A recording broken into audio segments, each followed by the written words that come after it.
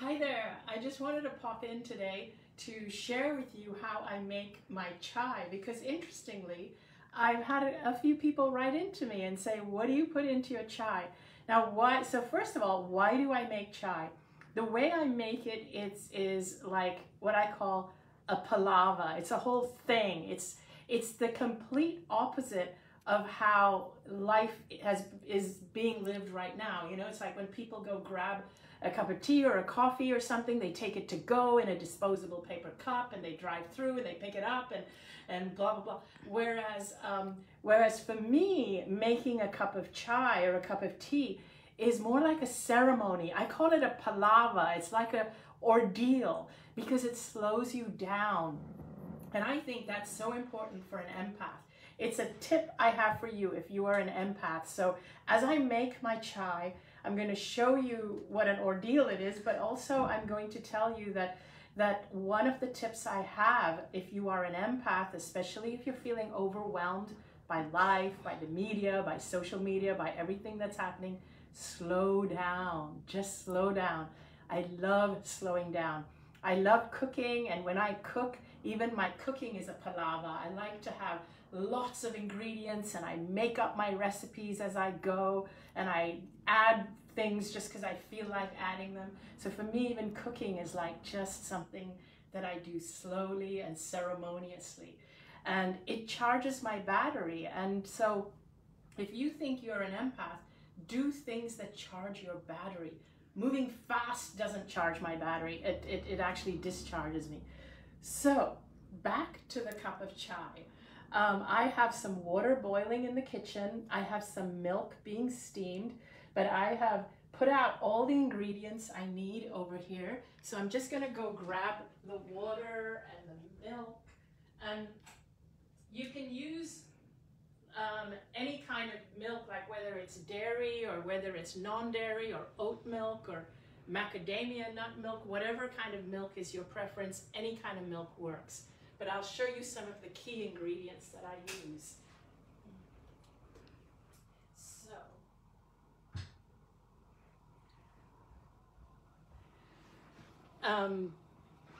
the first thing that's super important is that you need a tea bag or a couple of tea bags that's really strong black tea. So I use a brand called PG Tip because they're really strong. They're not, it's very English. You can use Indian tea, Ceylon tea, English tea, but not the kind of tea that you use for iced tea. So it has to be a strong black tea. Then I add water so that it starts to seep. It has to seep for a while. But here's the other secret ingredient I add, cardamoms. So I open these cardamom pods so that the flavor seeps in. It seeps into the tea. But another little magical thing I add, which I purchase and I just do this, this is a blue lotus chai. It's a powder. And this powder has a lot of ingredients mixed in, masala. And it's got this tiny little bamboo spoon inside, and you don't have to do this this powder. It's optional, but I just do to give it this added flavor. Just this little spoon of blue lotus chai. I get the one that's not caffeinated because I'm already putting the black tea in, which has caffeine, and then I just let that steep for a while. And usually when I'm doing it, when I'm taking more time, I even cover it with this tea cozy. And this keeps it warm while it's steeping. And usually while this is steeping, I go and steam some milk, which I've already pre-done over here. But if you don't have a steamer, you can actually get what I do is when I'm using bigger mugs and not dainty little cups like this, what I do is I have a hand frother. So this is a milk frother actually. So I have a frother where you can it just costs a couple of bucks from IKEA, literally. And it froths the milk in the cup itself. And then when you pour the tea, the foam just rises up. So that's what I always used to use before. But I can't use that frother in these tiny little dainty cups, and so that's why I'm using this frother. So you can see what I mean about it being a real ordeal or a real palaver. But I love it when things are a palaver. I'd love to hear your feedback also, how you feel, how it feels being an empath. And if you have a moment, hop on to my website to take the empath quiz to see if you are one. Because some of the traits that empaths have is that you can feel the energy when you enter a room, so you feel the energy of the people around you, and it can either lift you up, which is great, or it can bring you down depending on the energy in the room. Another trait that empaths seem to have is that we're super sensitive to criticism. Empaths really take that to heart. Another trait empaths seem to have is many empaths have difficulty saying no.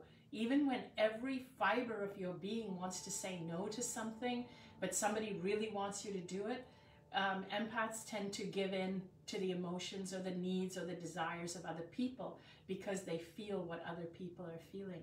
So if you suspect you're an empath, please take the quiz on my website. I'll include a link below. I'll include a link with this video so that you can jump on and take the quiz. Okay, so I think our tea has probably frothed in, has probably steeped enough for now. So what I'm going to do is I'm going to pour them into these little cups, and I'm going to leave some room for the milk and the froth. And I'm going to try this 2 ways so that you can see the difference. We're going to do one way is to put the milk first, and one way is to put it after. So this, and then we can add the froth on top.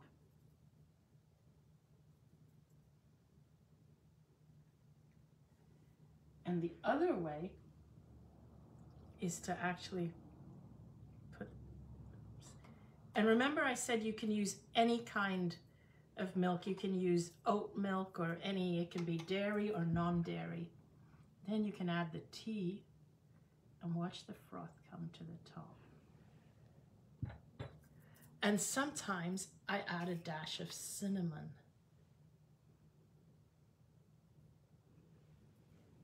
Let's see. Now I've got Abby here behind the scenes and my friend Erica. And let's see if Danny is willing to join us for a cup of tea. And we've even got a puppy here, Yoda. And if anyone wants it a little bit sweet, what I like to do is I like to add raw honey with turmeric. So this honey has turmeric added to it, so that gives it that extra chai flavor with the turmeric.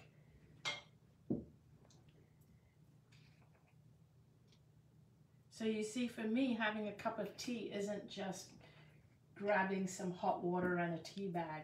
It's a whole thing. It's a whole ceremony. Oh, look who's here. Hi, Boo. Do you want to have some tea? Oh, I thought I smelled some chai. You were right. You smelled correctly. And everybody's already selected, pre-selected which cup is theirs. So, Right.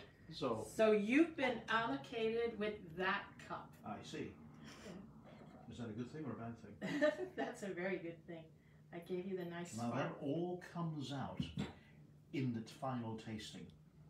Yes. Apparently, much like cognac, the shape of the cup ultimately decides that final little thing, that little, pardon me, Gordon Ramsay, but I'm going to jump in here, like that little je ne sais quoi that added to the... Gordon Ramsay doesn't have a French accent, does he? No, he doesn't. Wrong person. All right. Oh, right, yeah. The shape of the cup finally decides the bad word. That's flavor, Gordon Ramsay. Flavor That's of the tea, Gordon right? Ramsay, Like, so yes. it's the bad word. We have to go beep, beep, beep. Now you got Gordon Ramsay. All right. Okay. All right. So who would like some honey in their tea? I will. Yes, everybody wants honey. Cool. And I've got these tiny little teaspoons. I see.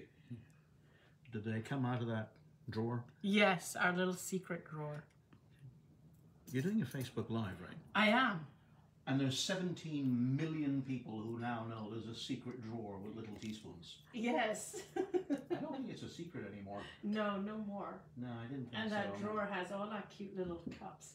So we should sit down and have our tea, and I'll let each person stir in their honey themselves. Yes, but I don't have time to sit down. Why not? I'm sitting downstairs fixing the little things at the sanctuary. You're editing video and stuff like that. Exactly. That's the thing. Tea is something that you have to do. You have to relax. You have to take a break and sit down and relax. But I am sitting down. I'm sitting there working away. No. Moving the mouse, getting Here. things working on the sanctuary. This is your cup of tea, and this is my friend Erica, your cup of tea. Thank you. How exciting. Oh, wow. Hi. And this one with the little feet is Abby's. She chose this one. And mine. So here we go. Let's enjoy our little cups of tea. Thank you everybody for tuning in, and check out my quiz, my empath quiz, and check out my new book, Sensitive is the New Strong, where I speak about being an empath and how to recharge your batteries and so on and so forth. And I look forward to seeing you really soon on another Facebook Live. But wait, how is it, guys? Amazing. Delicious. Does it taste good? Yes. Yeah, I've just had a sip of this, and this is absolutely bad word, brilliant.